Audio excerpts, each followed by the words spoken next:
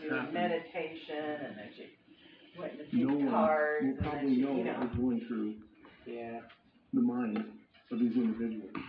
A tragedy shaking the small city of Enoch to its core. It's not too often something like this hits very close to home. In fact, the Hates were my neighbors. The youngest children played in my yard with my sons. The Haight children were all students in the Iron County School District. We noticed that there's quite a few students that are gone today in their schools, and we recognize that these next several days, weeks, months that are coming are going to be difficult for our schools and for our teachers. After nearly 20 years of marriage, court records show Tasha filed for divorce on December 21st in Iron County. Authorities say they received a call Wednesday that Tasha had missed an appointment. When Tasha wasn't found, a missing person report was submitted. That's when police discovered the bodies, all 8 suffering from gunshot wounds. Police were familiar. Gunshots. We had been involved in some investigations with the family a couple years prior. According to the Utah Domestic Violence Coalition, homicides in rural communities are 3 times as likely to involve an intimate partner than in large cities.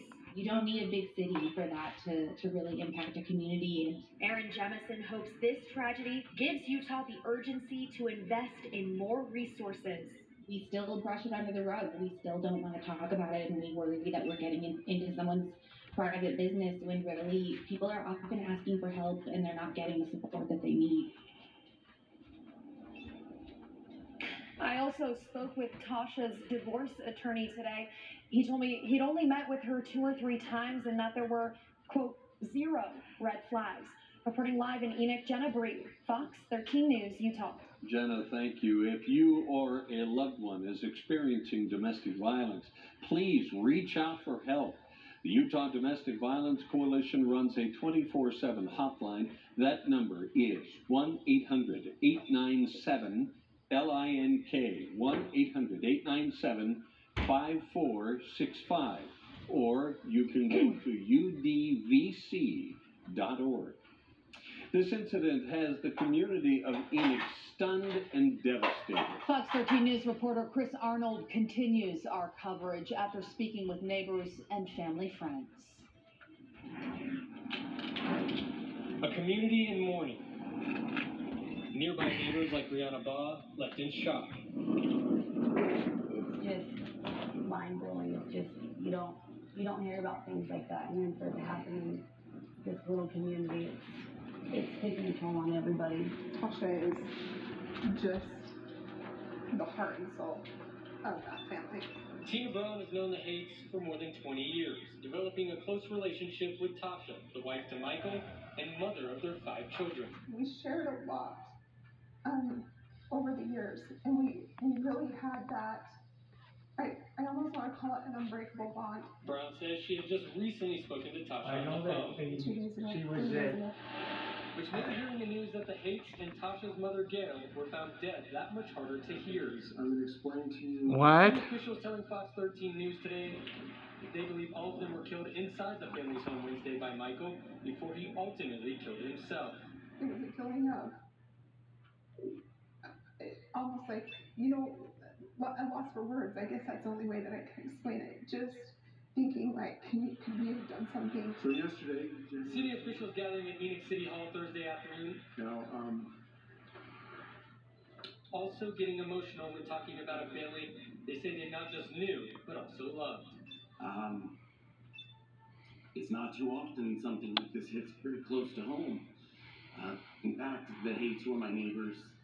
The youngest children played in my yard.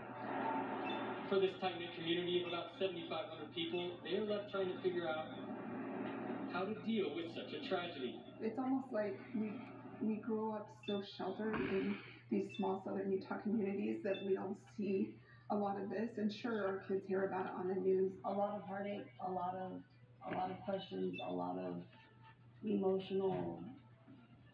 Don't really know how to take it. Something like this has never happened here before. As well as beginning a healing process. I know that everybody will come together and help each other get through it. What the investigation continues, many people I've spoken with both last night and today continue to ask why. Why did this incident even have to happen? And it's something the city manager even touched on during the press conference today, saying it's something they may never get the answer to. Here in Enoch, Chris Arnold, Fox 13 News, Utah. We've learned from the Associated Press that citizens of Enoch gathered this evening to mourn and sing hymns in a private vigil at a church up the street from the home where the victims were found. Bob, this tragic news here in Utah is making its way all the way to the White House.